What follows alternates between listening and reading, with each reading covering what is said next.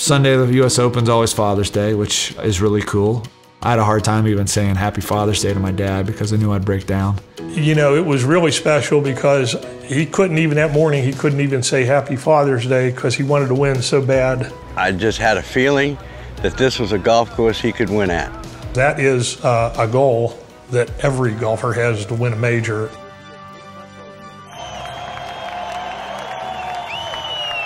Tapping that last putt in, more than anything else, it took me probably an hour before I got to kind of calm down, relax, and realize I'd won. It was a special week all around, and then when Jim played so incredibly well, and to have us all there together, especially on Father's Day, it's one of those moments that you'll never forget. His name will be on that trophy forever, and that's something you just can't say enough about. Winning a major championship, that's my crowning moment.